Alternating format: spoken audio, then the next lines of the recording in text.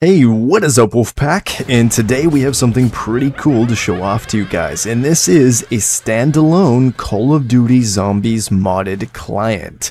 So something like this has always been kind of wanted by the zombies community, I think, in regards to at least a standalone zombies game that's just kind of the best of and has like all the maps, all the guns, all the cool stuff. So it seems like that this client is actually trying to be like that. Now it's still very early on, it's in pre-alpha, and they are looking for more people to help out and join, because as far as I can tell, I think it's only like one guy right now. But a little bit about this client, you can see when I boot it up here, you can customize. This is pre-alpha, keep in mind things are subject to change, but you can unlock emblems, there's calling cards, so it seems there's at least some amount of progression here, even in this pre-alpha version. And when you go to the maps, you'll actually see that it's a lot of multiplayer maps, as well as just a couple normal zombies maps right now. But all these multiplayer maps that are featured are actually made into zombies maps, as in they're just kind of darkened and given fog and different ambiance to make it more appealing to zombies. As for the actual gameplay, it's still early on. I did give the recommendation of actually adding doors, but right now in the pre-alpha version, the kind of whole map is just opened up to, but I do expect that to probably change,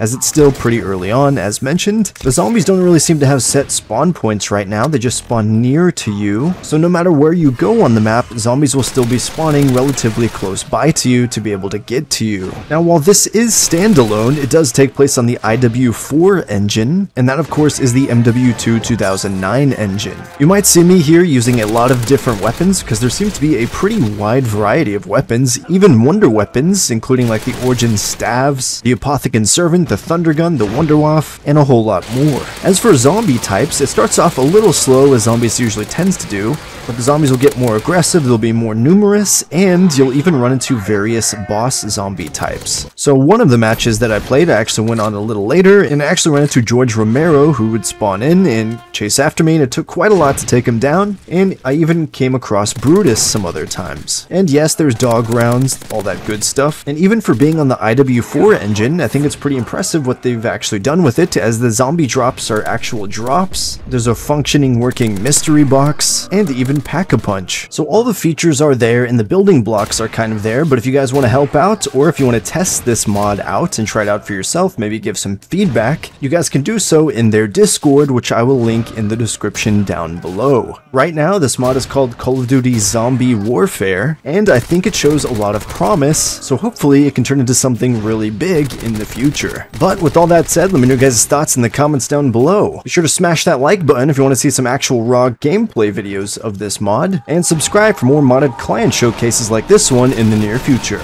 But until next time, peace out, guys.